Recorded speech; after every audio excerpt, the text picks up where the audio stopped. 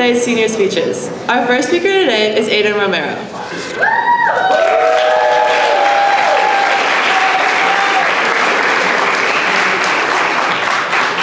Hello, everybody. Does anybody know what day it is today? Oh,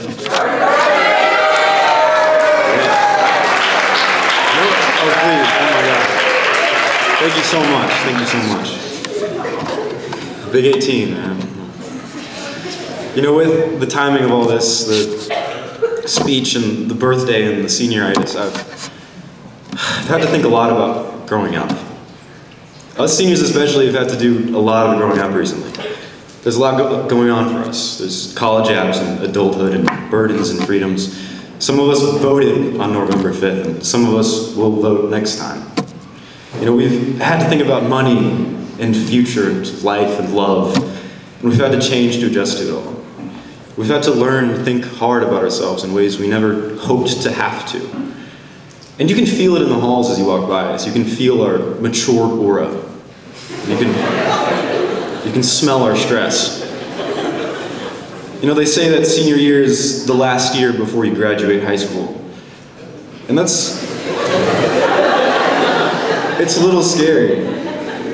You know, I mean, every year of my life before this one, I've wanted to grow up. But now it's really scary and it's hard.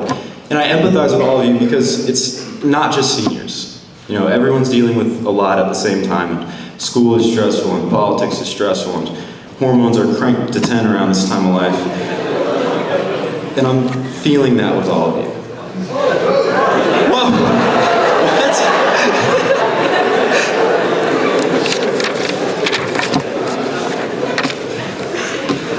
I do think, however, I've recently been particularly good at managing it all and organizing and understanding all the feelings of my mind. I know I have been because while I was chilling outside class before our GoPro quiz, Izzy and Jordan came walking down the hall. They spotted me and they were like, "Oh my God, Aidan, you're so nonchalant, unbothered king." And it's funny to me to think of myself that way because a little while ago I was really anything but nonchalant. I mean, middle school me stressed out and yelled and fought people. And when high school hit, I took a big emotional turn and I cried a lot. I worried a lot. I was scared a lot and I withdrew myself a lot. And I struggled with wrapping my head around my mind. But my saving grace came at just the right time during my sophomore year. And her name was Stoicism Club. We met every Friday or so during clubs, and during our many meetings, we explored topics like change, loss, desire, love. And now that Stoicism's greatest philosophers, Smith, Levitch, Robbins, Simpson, etc., have graduated, I feel some responsibility to spread their knowledge. So my goal today is to clue you into some of the big ideas so that you can set out on your own path. Now, the major misconception about Stoicism is that it's all about achieving a state of not caring. But that is entirely untrue. The ideal Stoic has just about as much care as anyone else, maybe more. But they only focus on caring about the things that they should, things that they can impact, things that they have agency over. And to make the philosophy easily digestible, I've boiled it down to the following process. Let's imagine we have a problem. An issue, a pickle of sorts. Now, before we make any decisions about our particular pickle, we're going to ask ourselves a question. Can we do anything about it? Now, let's say the answer is yes. Well, now we don't have to worry about it. We can just go do the thing, take care of it, right? Now, how about the answer is no? Well, let's think through it. If our pickle is entirely independent of us, decided by devices apart from our own, and no sweat broken or tear shed can change it, then we need not spend our precious time worrying about it, right? Now let's try applying this approach to a real life scenario. Now let's say we're a little hungry. Just a hypothetical. Can we do anything about it? You bet we can. In a few minutes, Big Z is gonna get us right with some snacks. We're gonna take one chip and one fruit and we're gonna say thank you. Shout out Big Z.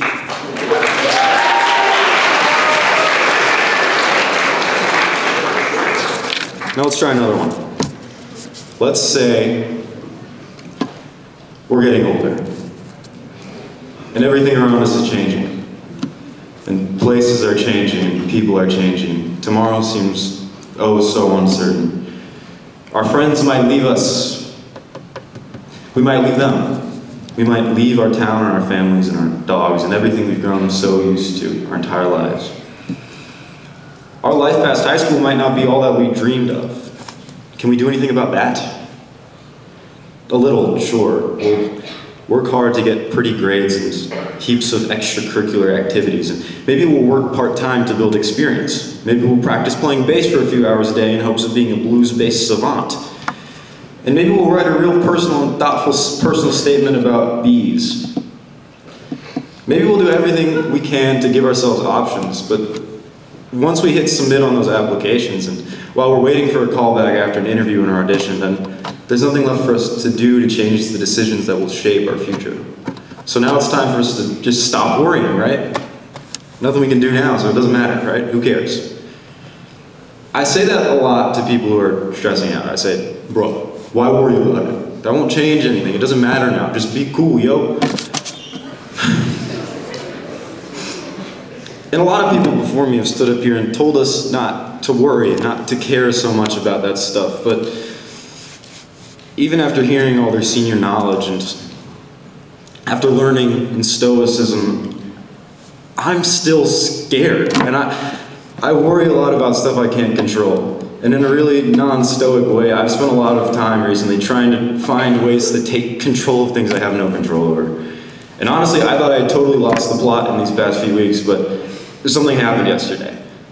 I ran into yet another well-timed philosophical knowledge bomb. I was sitting on the john, watching LeBron edits on TikTok,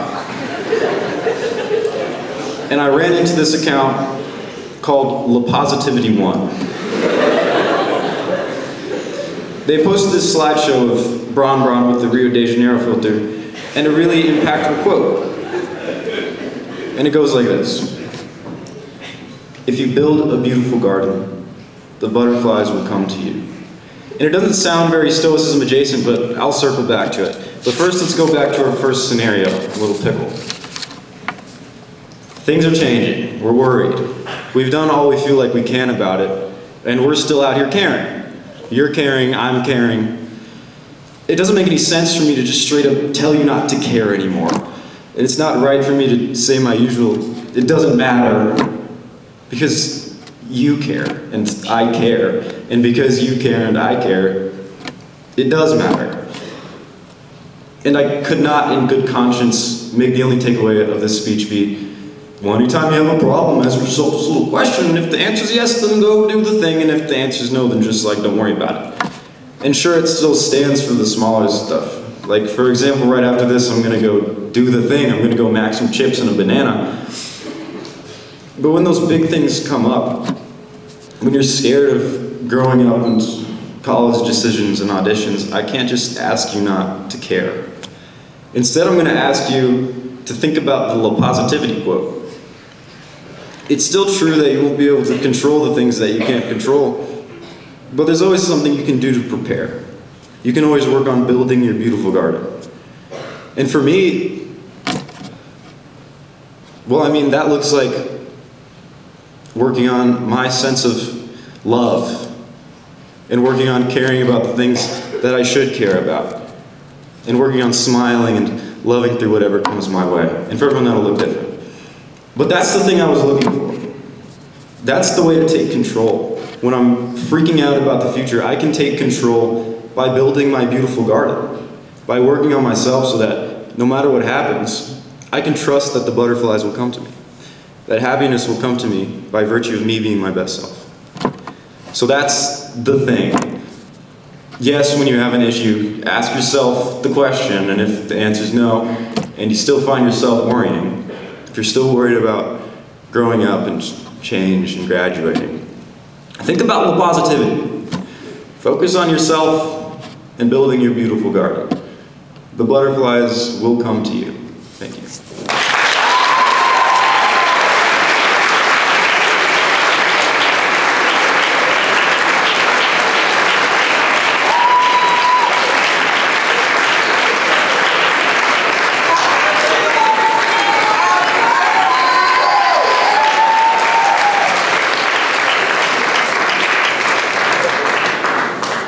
Our second speaker today is Kate Grissom. Kate will be introduced by Ms. Scharfenberger.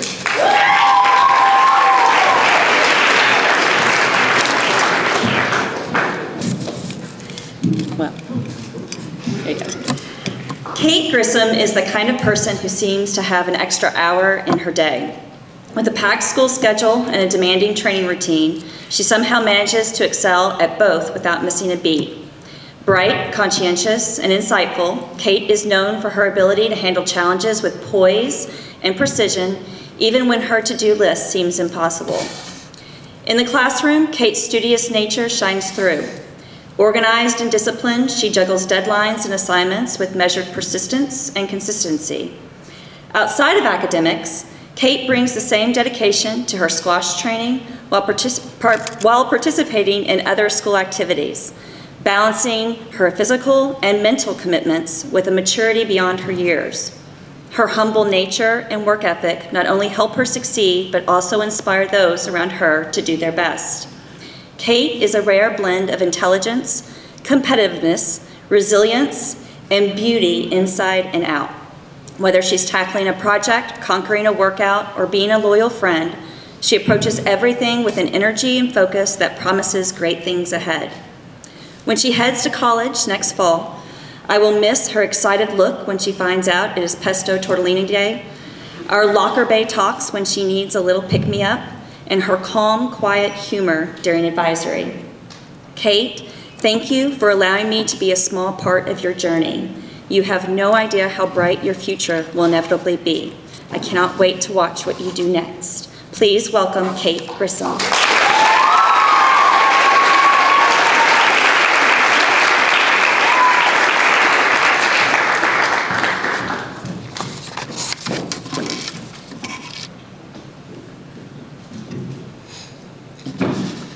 I started doing art to pass the time during COVID-19 because I needed an activity to fill the monotonous hours I spent at home feeling unproductive and apathetic.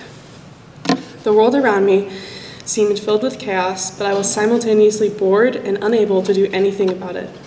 In online school, none of my classes interested me a lot, and socially, I had little interaction with anyone outside of my family and the friends I would spend all day on FaceTime with.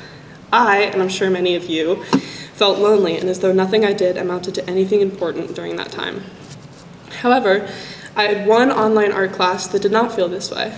I liked having something to do that would let me stop thinking about what was happening around me, and I liked that no matter what I created, I always had a physical product of my work, proof that I'd completed something. I drew and painted people, places, and objects, really anything I could think of. At first, I did art just to pass the time while I watched a show or talked with someone, but as I began to do it more and more, I realized how relaxing it was and how doing art helped me organize my thoughts and put things into perspective. I was so entranced by how much more positive I felt when doing art that I began to try new mediums and types of art. I learned how to sew from my mother, I learned how to draw buildings and do different perspective works, and I learned how to sculpt out of found materials like cardboard and paper. My favorite work that I made during this time was a drawing of Frank Lloyd Wright's building Falling Water. It was nice to have something to do that felt low stakes and unique during a time in my life that was otherwise filled with mostly mundane activities. As the world began to open back up again and life went back to a version of what it was before the pandemic, I promised myself that I'd continue to do art as much as I could because I wanted to maintain how happy I had been while art was a part of my everyday life. But as I got busier and busier and I transitioned into high school and moved cities, I began to do art less and less. I found myself prioritizing art lower and lower on my daily list of activities and having it be replaced with other things like schoolwork and sports and hanging out with friends. One day, I realized I had not picked up a brush or a pencil to draw with in over a month. I was upset because I had found such joy from doing art, so even though I was happy in my life, as I hoped I would be, not doing art anymore felt like a loss. Then I found out about Quai Couture, a local fundraiser where artists could create a work to be displayed down a runway in a fashion show. I decided to do it because it would give me the motivation to do art again, just as I had had the motivation to do art during quarantine because of my art class. I threw myself into the project and had so much fun. I got to create a design and try a new medium of making clothes.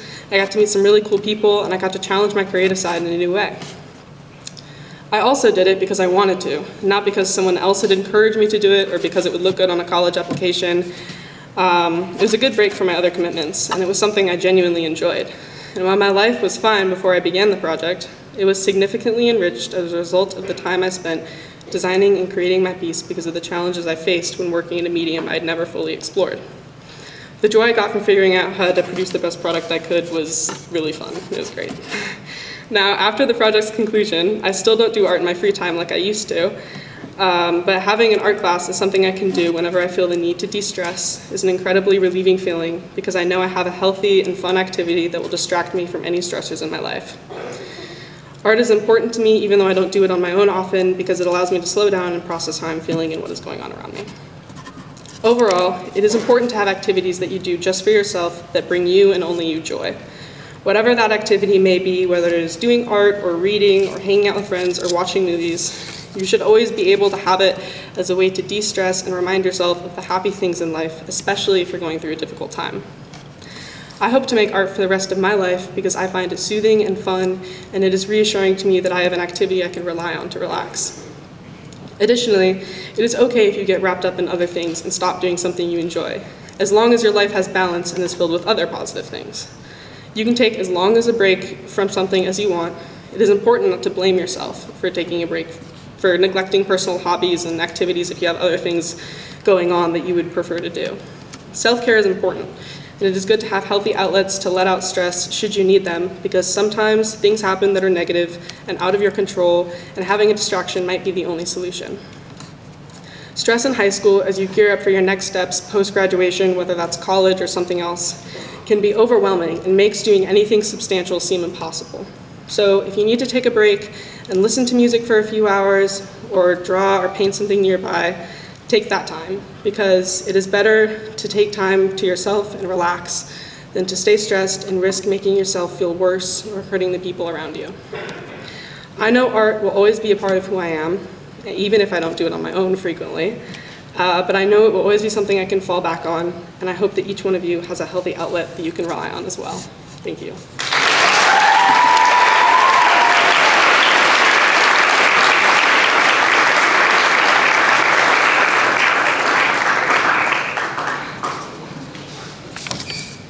Our third speaker today is Breanna Haraden. Breanna will be introduced by her parents, Brennan and Beth Haraden.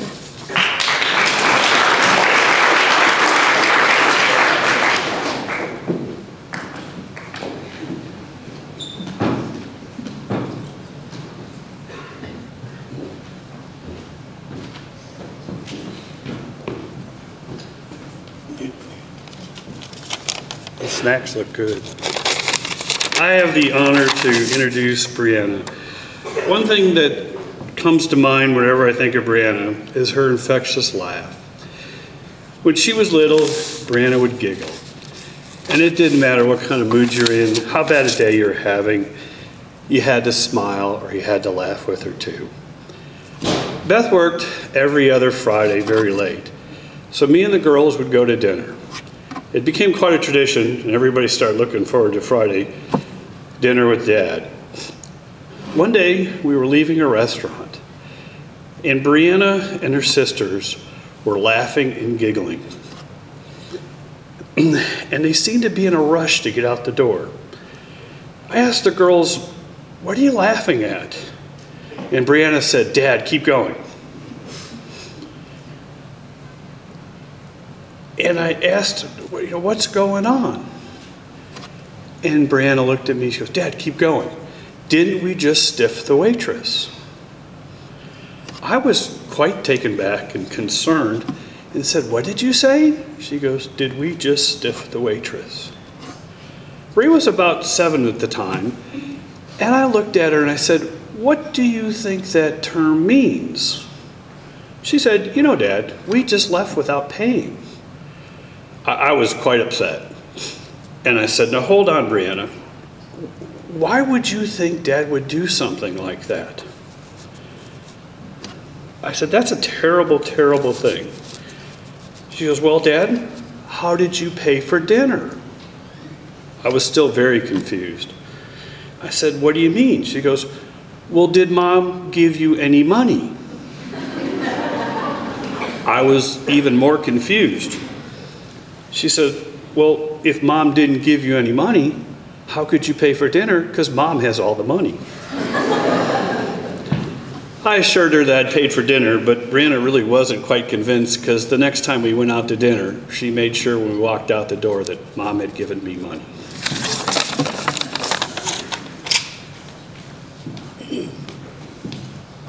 I just have a quick poem that I had written for Breanna. I'm going to actually look at you when I read this. It says, the title of it is Time Flies By. It wasn't long ago that you were very small, running about the house with a smile that made my heart glow. Your giggle was infectious as it is now, and to watch you as a child skipping and playing made me realize that you were going to be a jolly soul. As I stand before you, I am very proud of the young woman you have become. I am here today to celebrate you and to cheer you on as you begin your journey and to let you know that I'll always be your chum. Your work ethic and determination are impeccable and admirable to see. At times I look at you and I see myself and realize all the possibilities you can be. You have recently written about me, the person who has inspired you, and it warmed my heart. But my dear daughter, please know that you've inspired me from the very start. Please know that there is no mountain too high that I would climb for you to make you a success, and that there are no boundaries that exist to hinder you, only great qualities that you possess. Please remember that a mother's love is unconditional and constant no matter where you go. My blessing for you is that one day you will understand the depth of that love and you can pass it along and it will grow. Breanna, I know you will do great things in this next chapter of your life, but please remember your family is always here for you and loves you for your strife. I will close this poem with a prayer for you that I hope will carry you all the days through. For I know the plans I have for you, declares the Lord, plans to prosper you and not harm you, plans to give you hope and a future. Introduce Breanna Haraden.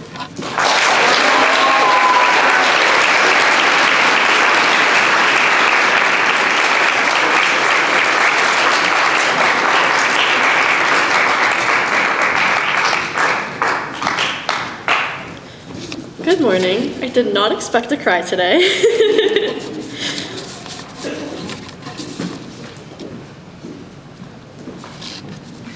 Maintaining mental well-being is a challenge that many of us face. And for me, that journey started in my childhood. Picture a warm, humid beach where my parents were determined to capture a picture-perfect moment of my sisters and me. We wore flowing white dresses and the wind tugged playfully at our hair and clothes. In that moment of laughter and resistance, there was a hint of unique paths we would each take. While my older and younger sisters thrived in sports, I took a different path, one that taught me lifelong lessons about mental health and balance. Mental health is not just a trending topic. It's an essential part of life. It's an essential part of a fulfilling life. Yet, for many of us, recognizing and prioritizing it is not always easy.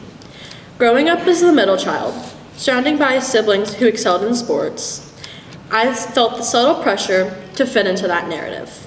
Early on, I realized that finding balance was more than just a choice. It was an essential part for my well-being.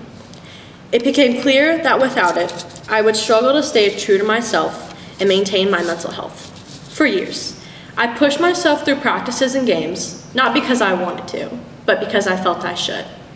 This disconnect between what I did and what truly made me happy began to affect my mental state. I experienced firsthand how forcing oneself into roles that don't align with who we are can chip away at our sense of self-worth. The importance of mental health became apparent to me as I learned to say no to what wasn't serving me. Deciding to step away from sports was not an easy choice. It was met with moments of guilt and self-doubt, familiar feelings to anyone who's chosen to break away from expectations of those around them. But that decision was the first step to prioritizing my mental well-being. It taught me that nurturing mental health involves making hard choices, acknowledging what isn't working, and having the courage to pursue what does. For me, that pursuit led to weightlifting, an activity that didn't demand competition, but instead offered personal growth and peace. Weightlifting became more than just a hobby. It was a grounding ritual that allowed me to focus inward, recharge, and clear my mind. This became crucial during the challenges of my freshman and sophomore years, when the pressure of academics, social expectations, and personal doubts weighed heavily. Weightlifting provided an outlet, reminding me that caring for my mental health wasn't just a break from stress. It was essential for building resilience and maintaining balance. But even when I found weightlifting, I wasn't immune to the ever-present comparisons. There were times I would wonder, why am I not like them? Why didn't I pursue the same path as my sisters? This internal battle reflected a struggle that many of us experience, the fear that our choices are somehow inferior, that we don't measure up. These thoughts, left unchecked, can affect our mental health, fostering insecurity and anxiety. Overcoming this mindset required me to redefine success on my own terms. I recognize that true mental well-being isn't about meeting expectations set by others, but about embracing our authentic selves. It's about nurturing what makes us strong and valued, even if it looks different from what others are doing. Beyond finding my place in weightlifting, another major contributor to understanding my mental health was my first job at a daycare and later at Chick-fil-A. These experiences taught me more than just job skills. They taught me the importance of balancing different aspects of life. Working at the daycare, for example, reminded me that joy can be simple and unfiltered, something we often overlook as life becomes more complicated. Observing 3-year-olds living in the moment was a powerful lesson in how uncluttered mental states allowed me to truly enjoy life. Mental health isn't about managing stress or finding one passion that acts as a coping mechanism. It's about integrating different experiences that contribute to our growth and well-being. When my job at the daycare became seasonal, I took a position at Chick-fil-A, which pushed me outside my comfort zone. Working in fast food came with its own pressures, but it was a learning curve that demonstrated how adapting to new environments can be empowering. Each job taught me resilience and adaptability, showing me that embracing the unfamiliar can fortify mental strength. From the beginning of my journey, the concept of balance was at the heart of every choice I made, even when I decided to step away from sports. Saying no to athletics wasn't just about rejecting one activity. It was my step towards finding a balance that supported my mental health. I realized that true well-being required understanding when to push myself and when to step back to reassess my needs. Throughout high school, I discovered that maintaining mental health is not a one-time achievement, but an ongoing practice. Building routines and seeking support systems that manage stress and emotions became essential to maintaining balance. For me, weightlifting was a crucial pillar that kept me centered. But embracing different experiences, like working various jobs, reinforced that balance. These experiences taught me that relying on sources for fulfillment allowed me to stay grounded and resilient. Being a middle child in a family of achievers, I often felt the need to prove my worth by following a similar path. That realization that my path could look different was liberating, and it taught me that mental health means being honest with yourself. It's understanding when to say no, when to seek help, and when to take a step back to reevaluate. As each one of us prepares to move beyond high school, I ask that you carry these lessons with you. The importance of mental health and balance isn't just something that mattered in this chapter. It's something that will be crucial for the rest of our lives. I hope my story serves as a reminder that prioritizing mental well-being is not just important, it's essential. Embrace who you are, find what makes you thrive, and don't be afraid to carve out your own path, even if it looks different from those around you. Thank you.